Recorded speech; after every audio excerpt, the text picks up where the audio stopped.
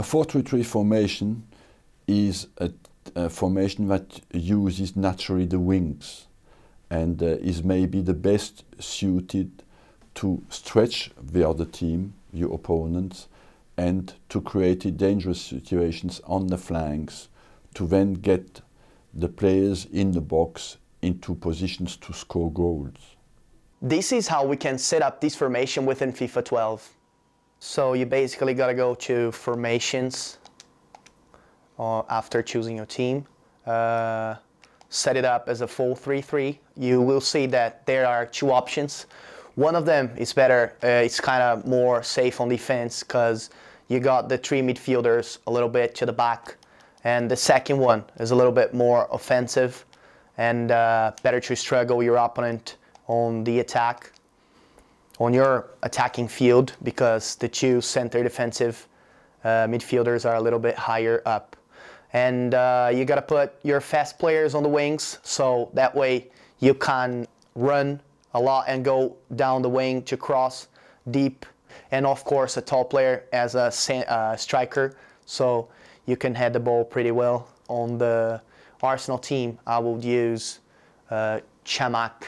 I'll try to show you what's basically the strong points on a 4-3-3 formation, which is pressing your opponent high up and having a lot of spaces on the wings, which works pretty well on FIFA 12, as you can wide up your opponent defense and find gaps also in the middle.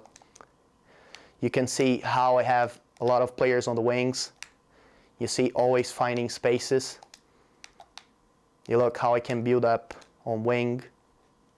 Of course, I'm being patient because the opponent's playing deep on defense. So you see that I just came to the wing and crossed it. And I can do, you can see that I pressed him. He's not going to get out the defense. Look, I'm just on the wing again to cross it up.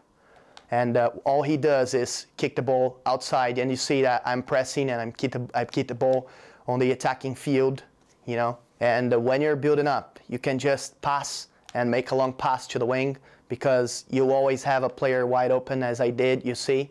So I get my opponent totally opened on the counter-attack, free to cross. I'll always find a player there. So basically, as I said before, the 4-3-3 is good to scratch your opponent on the wings and keep him pressing on his field.